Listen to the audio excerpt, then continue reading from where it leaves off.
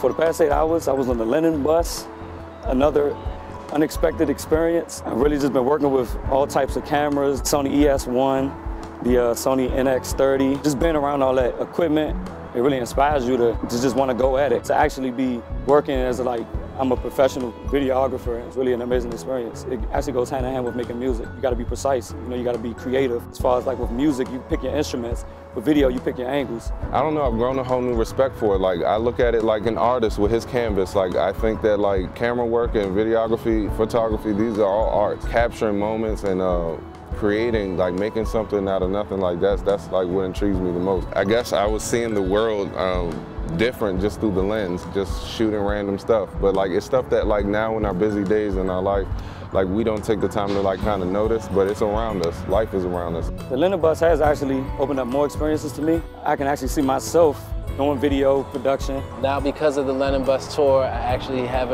an idea of what I can get my hands on. I know there's really not a limit. There's so many things that I can do, and I'm just glad that Europe actually gave us this opportunity, because this is definitely a life-changing and inspiring opportunity. I never forget the blue bus. And now whenever I see a blue bus, I'm gonna think Lennon Bus.